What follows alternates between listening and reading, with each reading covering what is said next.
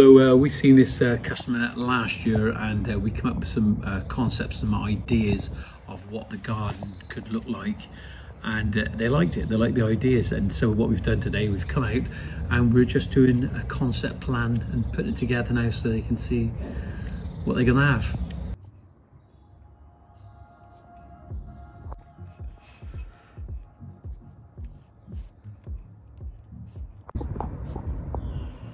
Well, what we've got here, this is, we've come up with a concept. We've drawn the outer perimeter of the garden, representing the walls, the garage, the lawn. We've got A to B, and you know, the length by width.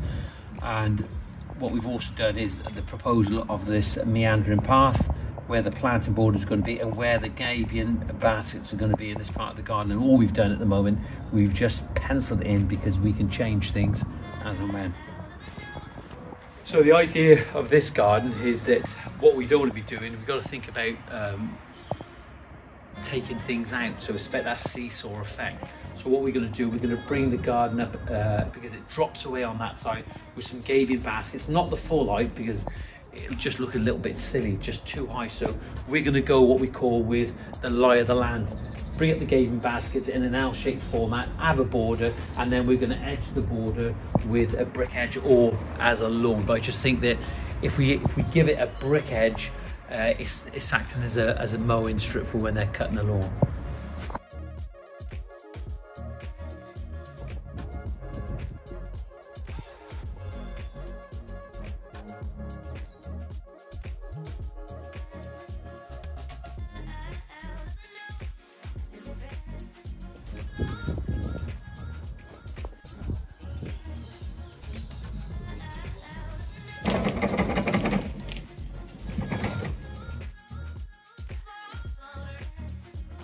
You going?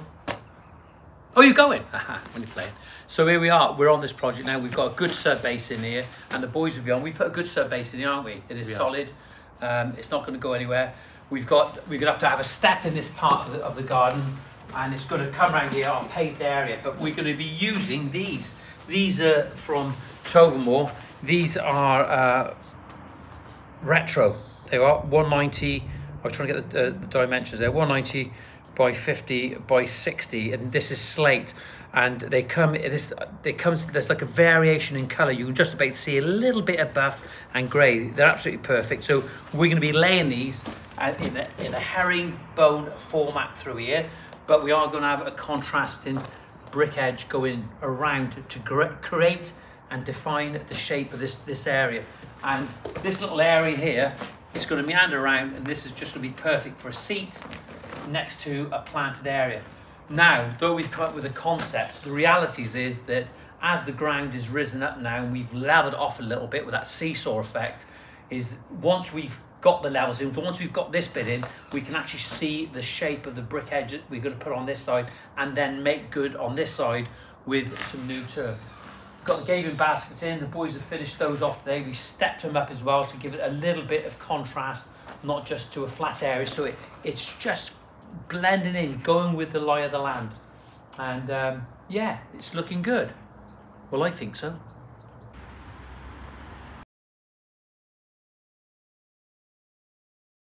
Well, these are our retro bricks all the way from Ireland. They've had them in stock here now a couple of days, but they've got a couple of lorries down early in the morning. No lorries gone out at all. 2 lorries broke down. New lorries as well.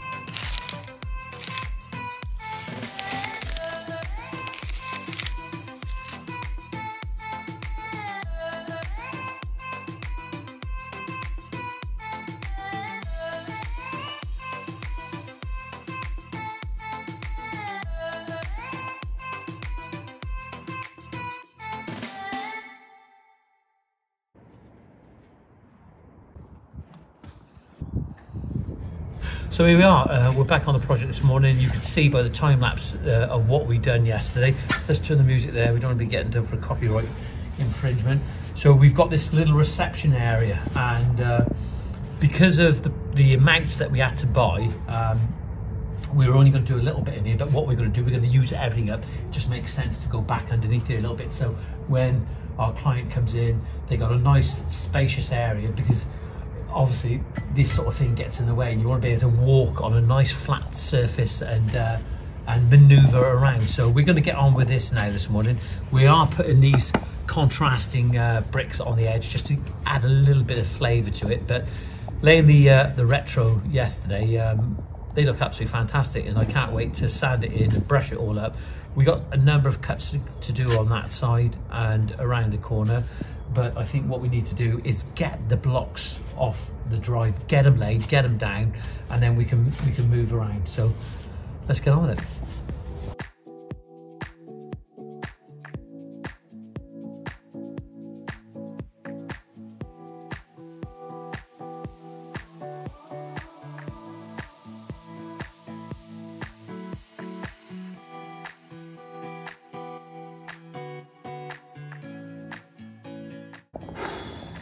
End of the day, and you have to take that sigh of relief, don't you, at the end of the day, when things have it's been quite intense today. We've been laying these retro cobbles from Tomo, and good looking little product, totally different from lots of the other stuff that's out there, and that's what makes a difference to your garden when you're looking for a product that something that you like, something that's appealing to you, but you've also got to think about that you don't want to have what everyone else has in their garden.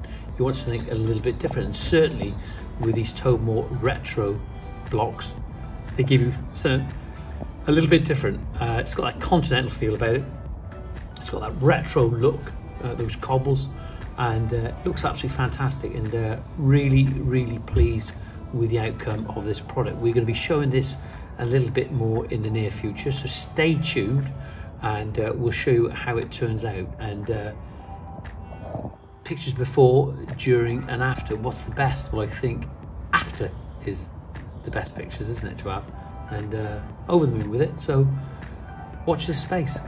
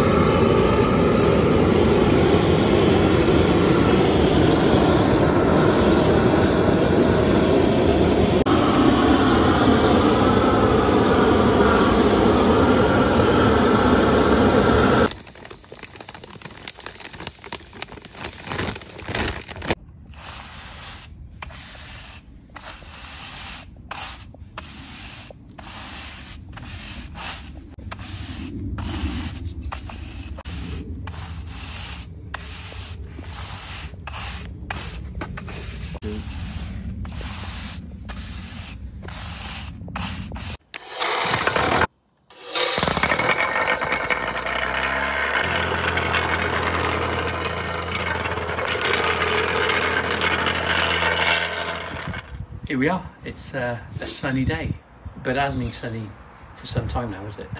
We've had rain, we've had frost, we've had snow, and this project here this morning, it was dry weather, but the blocks were still damp. And the thing is about kiln dried sand, it's almost like flour and water, okay? It just gets all very mushy, and you can't get it into between the blocks. You want the sand to run down. So what we want really, we want a real dry day. Where the blocks have been bedded on mortar around the outside, I've dried them off with a gas lamp, but no sooner than drying them, because there's contact with the mortar bed, the damp's just coming through. So really, in theory, this should just be left for a dry day. It's functional, they can walk on it, they're not going to trip over it, it's not a hazard. You don't want to leave it too long, because you don't want any sort of weeds and seeds sort of getting into it, and germination happening, then you get the weeds coming up. We don't want that, okay? But nothing's really growing. We're approaching spring, but nothing's really taking hold now. Certainly on a new project like this, nothing's really ingressed into it. So it's a bit annoying this morning. And what we're gonna have to do now to make it look nice, we're gonna have to wash it off, okay, to make it look smart. And then what will happen is it will take the sand down, which is good. If it needs a top up, it needs a top up.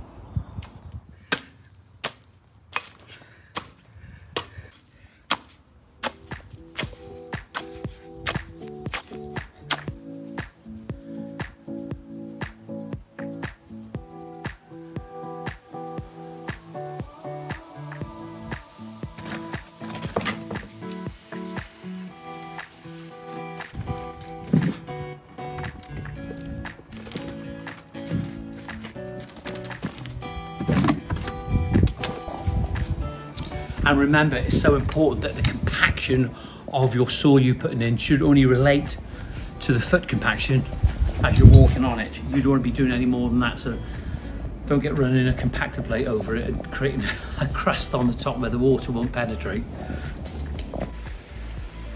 Well, the one thing that we can be sure of in this country is the rain. There you are. Never fails. Never fails.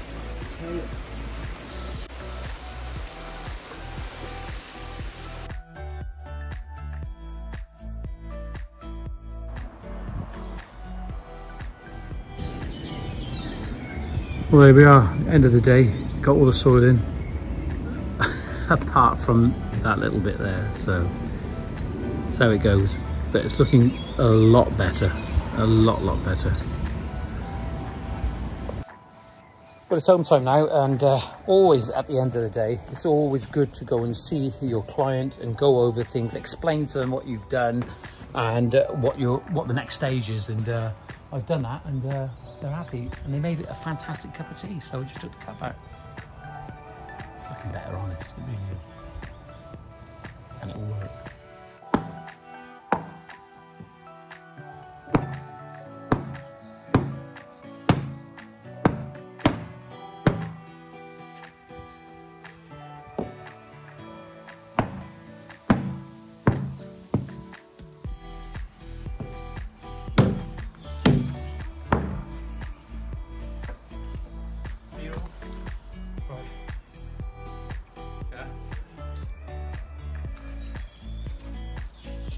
Yesterday the soil was nice and dry, and obviously we had rain last night, copious amounts of rain I might add, so that's made the surface that little bit more sticky. So the thing we're using this morning, we're using some old boards, some shuttering boards that I use, and what we're actually doing is we're boarding over left and right, up and down, and we're adding soil where required.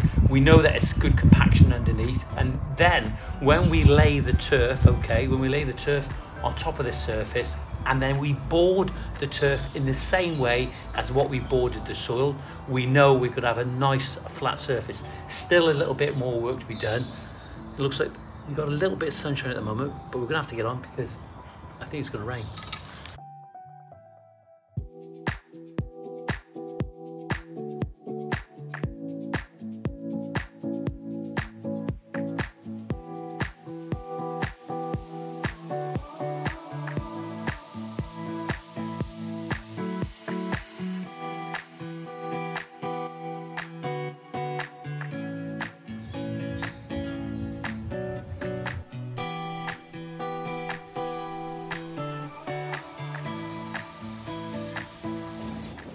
Well, the soil is now finally in place. We've probably got about 2 more wheelbarrows, and it's amazing the amounts of soil that this garden has eaten up, you know. We've got a good bed for the water now to drain through. It's got a much better porosity value, allowing the water to drain through, then hitting that bad ground underneath. But remember, the topography of the ground, all the water should be flowing this way through the garden, through the gabion baskets, and away down into the lower area. So all in all, really pleased. We've got to get on because we don't want to be doing this in the rain.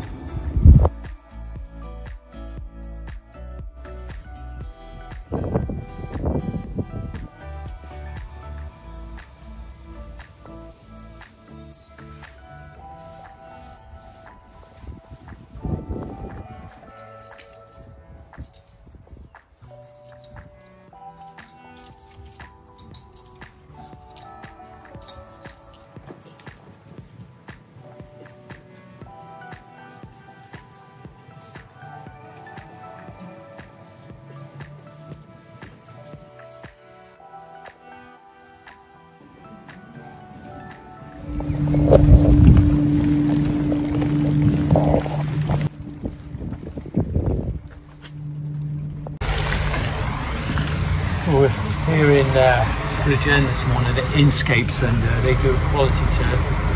I could get my turf local, but I prefer this blender turf. It's much better, I think. It's another wet day, but absolutely perfect for laying turf.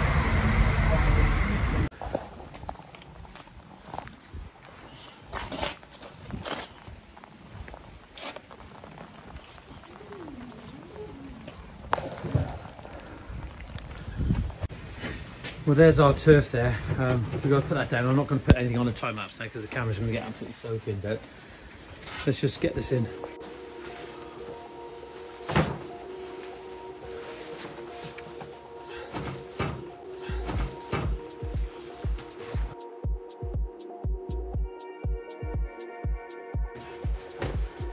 Look at this now, real good grass.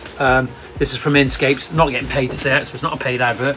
Good grass, quality. You can always tell a good turf when it's thin like that. So we've got our lawn really prepared really well, our ground rather. And then, look, none of this is falling apart. It's nice and fresh. It's come in this morning. I think it was cut yesterday because it was a good day yesterday, but let's go and do it.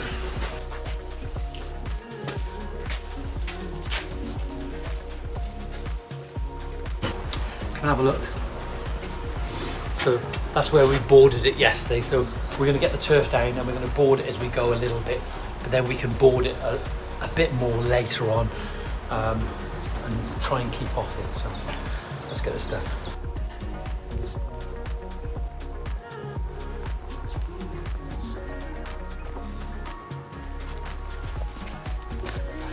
Oh, is it a little bit difficult on the first one?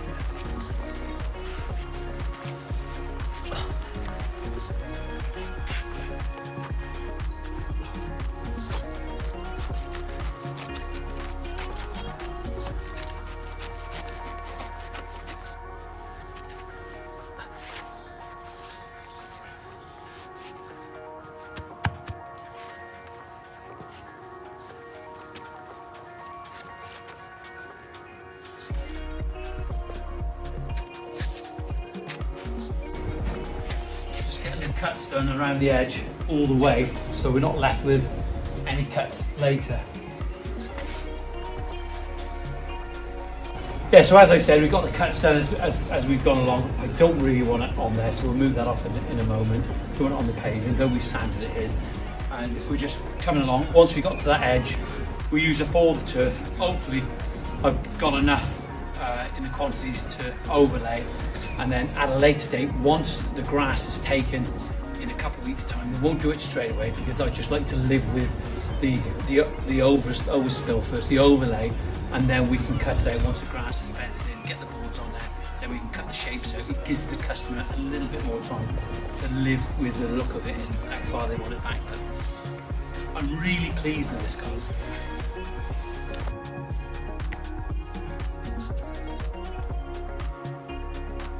So I was asked then by Dan, what would I prefer? Would I prefer real grass or artificial grass? Without a doubt, real grass. But unfortunately, in some situations, certainly with new builds, they never ever put anything decent in the gardens, and I mean really in some cases it's just all stone completely. And the cost to actually introduce a real lawn would be probably more expensive than artificial grass in some situations. And I think in cases there's no options, you know. And I wanted to add is that the thing is, the way society has gone, where everybody's running around at 100 miles an hour and really sort of going crazy all the time, you know, just they never seem to have time to cook a proper meal. If they haven't got time to cook a proper meal, okay, and they're doing the microwave thing, they are not going to have proper time to look after their lawn. The lawn's going to just get in the mess. And then what happens as a result of that, the parents don't allow the kids in the garden because it gets all muddy, gets overgrown, nobody cuts the grass, nobody doesn't do anything with it. And at least, I suppose, in some respects, the artificial grass, and I don't know what your opinions are, I'm just looking at it and trying to be fair here, is that at least it allows the children to get out in conditions like this, and when they go back in, they don't take any mess. And I understand the argument for that. So, and I might add at this point is that when we see the copious amounts of plastic that is out there in industry in general, we can't just blame the artificial grass industry for this. We just can't blame them at all. There is copious amounts of plastic absolutely everywhere all the time. And my argument would be, in some cases, and like I said, I prefer real grass it's for me, but in some cases, again, when you actually think of when that grass has been down for 15 years, no mowing, no trimming, no chemicals, okay, no oils or fuels that you have to put into that. How do they quantify and come up with this reasoning that artificial grass is worse for the environment than that? And if you've got an opinion on this, I want to know what it is, because I value your opinion. This channel is not just about me. Don't forget to hit the like button, and more importantly, please subscribe. Have a great day.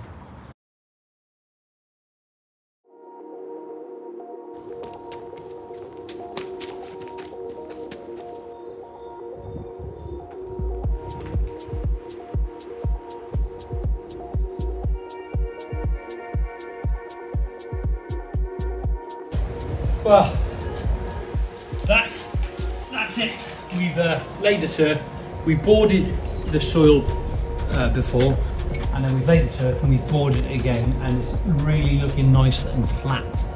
And we'll probably go over again in the future, just board it in, make sure that the underside of the turf, where all the roots are, gets into that loam and starts taking.